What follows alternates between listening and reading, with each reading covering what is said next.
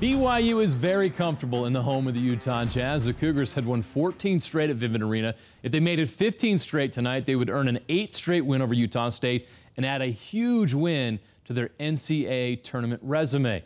You know this is a great matchup when these guys show up. Donovan Mitchell and Royce O'Neal sitting courtside. Fans had a great time with that. BYU got off to a hot start. To be more specific, TJ Haws got off to a great start.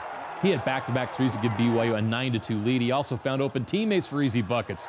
Doesn't get any easier than that for Yoeli Childs. Utah State kept pace. Alphonso Anderson with a nice first half, a couple of threes. The Aggies led 28-26 briefly, but the hot shooting Cougars, 6 of 12 from 3 in the first half. Connor Harding with a couple. BYU led 35-28 at the half.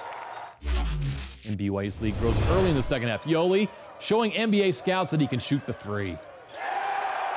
And TJ Haws continues to set him up with easy buckets. Yoeli with 20 points, 10 rebounds to lead the Cougars. Down by as much as 9, the Aggies rally. Abel Porter beats the shot clock buzzer. He was 3 of 4 from 3, 13 points. Neemias Queta trying to work his way back from injury, 23 minutes tonight, 11 points off the bench. That cut the BYU lead to 4. Haws pushes it back to 7. He was 4 of 10 from 3, 16 points.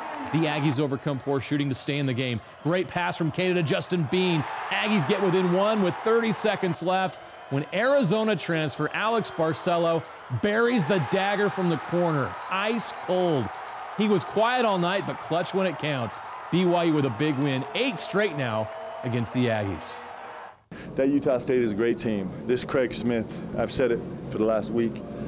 I mean, I think he's amazing with what he's done in his short tenure there. It's just incredible. And he's got guys that play hard and with a huge IQ and a ton of heart, and it's a great team. So it is difficult because they're hurting. I hurt for our team. And because it's just you get a little emotional. It's an unbelievable group of young men to coach. And they do everything we ask, and I'm just, you know, we like to have our one of our phrases is find a way to win, and you know, we didn't do that tonight.